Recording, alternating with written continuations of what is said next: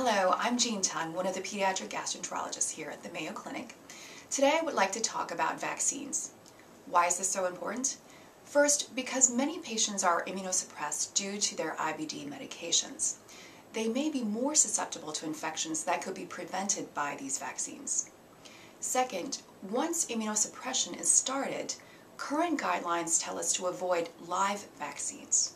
This includes patients that are taking high doses of prednisone, azathioprine or 6-mercaptopurine, methotrexate, anti-TNF agents such as Remicade, Humira, Cimzia, or golimumab, and the newer natalizumab or vedolizumab. In the April online issue of the Journal of Crohn's and Colitis, Dr. Wynn and his colleagues at the University of Toronto in Canada surveyed their adult patients in their IBD clinic. Overall, only 45% of their patients had completed their immunizations.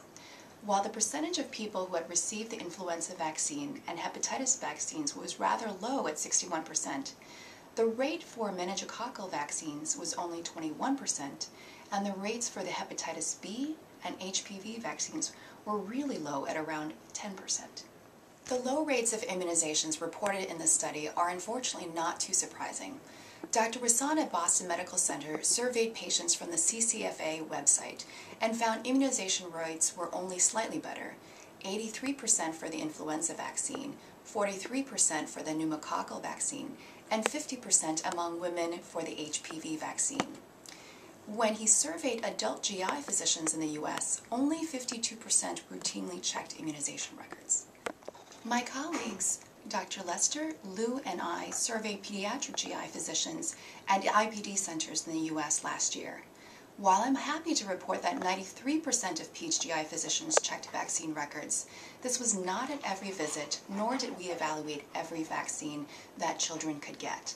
For example, while we were good about checking influenza, hepatitis B, and varicella vaccines, varicella is a chickenpox vaccine, most of the time we weren't as good about checking other vaccines that our teenagers needed, such as the meningococcal vaccines or HPV vaccine. Why has this been such a challenging issue? Well, first, understanding safety. Some vaccines, specifically live vaccines, should not be given if you are on immunosuppression. Some patients, but even doctors, don't fully appreciate this. Second, knowing what vaccines are needed by age. Primary care physicians are generally more knowledgeable about the latest vaccine schedule. Third, care coordination. GI offices don't always have access to the patient's vaccine records and may not even be able to give you the vaccine in their offices.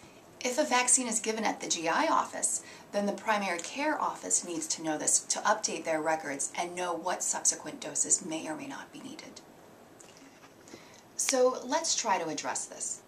Number one, which immunizations are safe? Vaccines that are called inactivated are safe. This includes your annual influenza shot, meningococcal vaccine, tetanus, pneumococcal, and the HPV vaccine.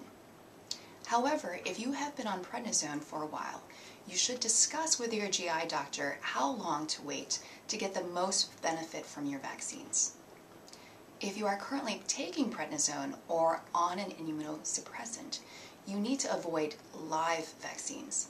This includes the varicella, otherwise known as chickenpox, the nasal influenza vaccine, and yellow fever vaccines.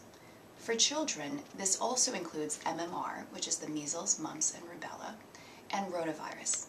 For adults, this may include the zoster vaccine. If you are not taking an immunosuppressant, then there are no vaccine restrictions. Second, how do you know what vaccines are due? Communication is key here. As a patient, try to bring a copy of your immunization records or access it online when you have your IBD visits. As a gastroenterologist, reminder systems can be very helpful in discussing this with our patients at routine visits, but optimal other times to discuss this are at diagnosis or prior to making a medication change. In our pediatric GI survey, another common time was just prior to transferring to an adult GI physician. We all share a responsibility in keeping our IBD patients as up to date on vaccines as possible. I hope this was helpful for you today.